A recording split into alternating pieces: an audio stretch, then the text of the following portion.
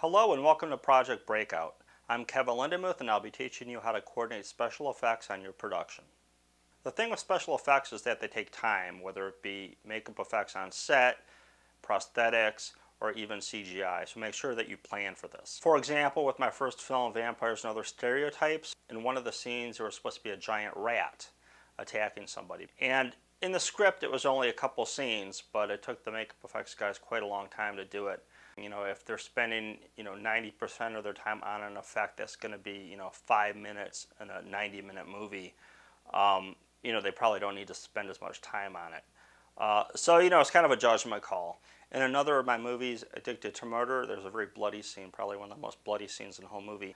So it was, fairly straightforward. But because the actors were going to be soaked in blood, I had to make sure all the previous scenes, with them wearing the same clothes, were shot.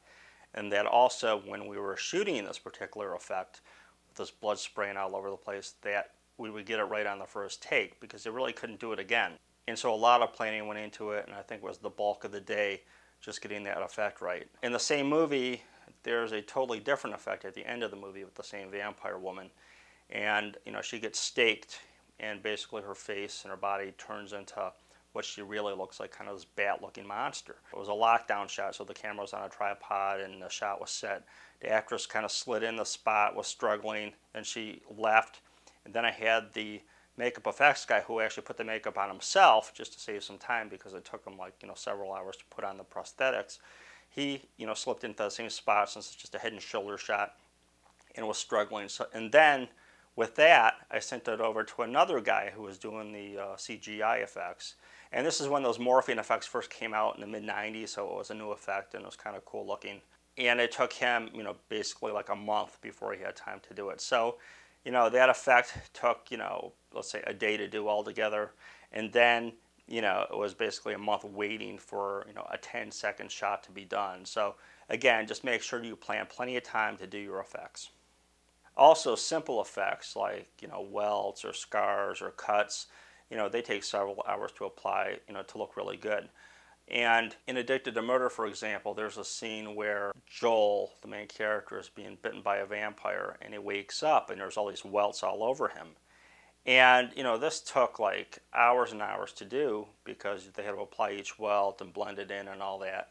So basically for 2 shots, which, probably amount to maybe 25 seconds, it took them 5 hours to do this. When I was doing my Alien Agenda, my Alien Conspiracy movies, the majority of those were computer animation effects, with flying saucers going over New York, pterodactyls flying over the city. And this took probably about 4 or 5 months, because there were just so many different shots and there was just one guy doing all these effects. So even though they were short shots, they were much needed for the movie, and I knew the guy who I hired could pull it off. But I had to be patient. I just, after the movie was done, sent him the footage and just basically waited the 4 or 5 months needed to get those effects back. I mean, some effects you could do yourself if you have a talent for that, but because you're going to be doing all these other things, especially if you're going to be, producing and directing and maybe even shooting, I mean, the last thing you want to do is another job. But with one of my movies, one of the more recent ones, it was a zombie movie, and I really had no budget, for an effects.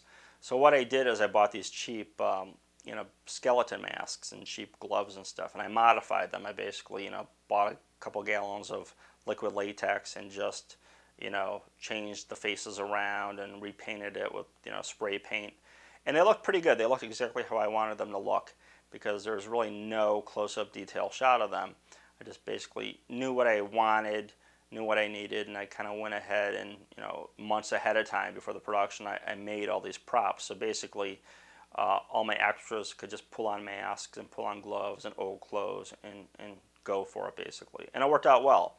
But, I would recommend trying to find an effects person or trying to find somebody who wants to do effects and learn effects, because it's one less thing that you have to do. As with any other part of the production, plan out the special effects as best as you can. Talk to your makeup effects guys, ask them how long it's going to take them to build the prop, if they need to build a prop, how long it'll take them to put, the appliance on a person. Find out all this. They'll be able to tell you. And knowing how long it's going to take to do things, while you're doing your production schedule, schedule that in. And if you could do something else while they're adding the effect or whatever to somebody else, do that. But know as much as you can about the whole process beforehand.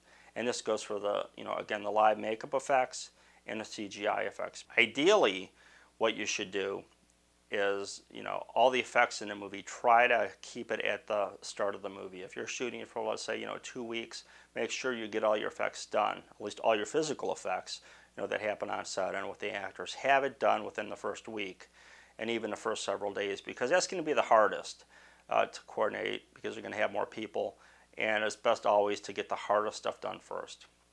Thanks for watching. This is Kevin Lindenmuth on behalf of Project Breakout.